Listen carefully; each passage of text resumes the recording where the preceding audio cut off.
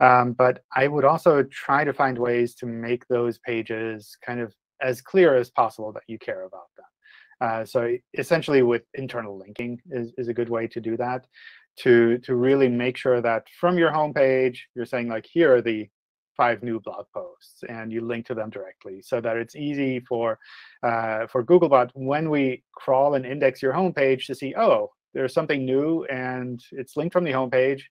So maybe it's important. Maybe we should go off and look at it. Usually, if you have a blog section on your site, you also have RSS feeds. And if you have that set up, I would also submit those to Google in Search Console, just because RSS feeds tend to focus more on the newer content. And that kind of helps us to pick those up a little bit faster.